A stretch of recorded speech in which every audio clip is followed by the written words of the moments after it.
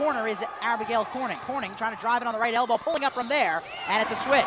Collins on the left wing, or she'll inbound to Corning. Now back out to Peters for three. It's a swish with 1 second on the shot clock. That's a long two for Peters. Peters is double teamed once again. She's seen that many times today. Right wing, Gaskin for three. Yes, that's good for Christina Gaskin. She'll go left wing for Gaskin now. Left low block for Stoddard. She's double teamed. Back out to Gaskin. Right corner for Collins. Three ball. Yes, sir. Out to Peters on the right wing. 7 to shoot for Fordham. Back out to the top. Gaskin left wide open for three. Got it.